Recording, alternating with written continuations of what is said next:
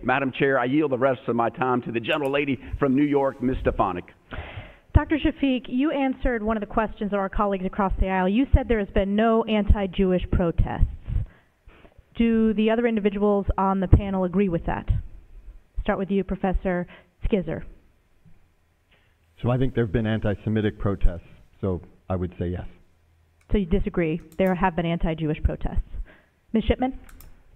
I know there have been a number of incidents, especially one at our law school recently, that the students were trying to call a protest, but it was an event to harass admitted students who were Jewish, and it's outrageous. So that's anti-Jewish. So the answer would be yes? Yes. And Mr. Greenwald? There have been anti-Semitic events on campus, which I interpret as anti-Jewish.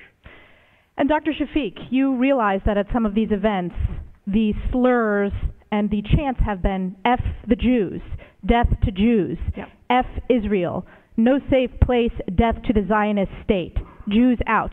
You don't think those are anti-Jewish? Completely anti-Jewish, completely unacceptable. So you changed your testimony on that issue as well? So there have been anti-Jewish protests? I didn't get to finish my sentence, so what I was going to say was there were protests that were called that That's not what you were asked. You were asked, were there any anti-Jewish protests? And you said no. So the protest was not labeled as an anti-Jewish protest. I'm not asking what it was labeled. Anti-Israeli government policy. The question wasn't what it was labeled. But anti-Semitic incidents happen, or anti-Semitic things were said. So I just wanted It is an anti-Jewish protest. You agree with that? You change your testimony? Congresswoman, anti-Jewish things were said at protests, yes. Thank you for changing your testimony. Another instance when you changed your testimony is you stated that Professor Mossad was no longer chair. Then you stated he's under investigation. He is still chair on the website. So has he been terminated as chair? Congresswoman, I want to confirm the facts before getting back to you. I know you confirmed that he was under investigation. Yes, I can confirm that. Did you confirm he was still the chair? I need to confirm that with you. Well, let me ask you this. Will you make the commitment to remove him as chair?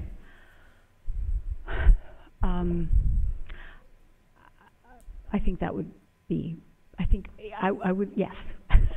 Let me come back with yes. But I think I just want to confirm his current status before I write. We'll take that as a yes, that you will confirm that he will no longer be chair.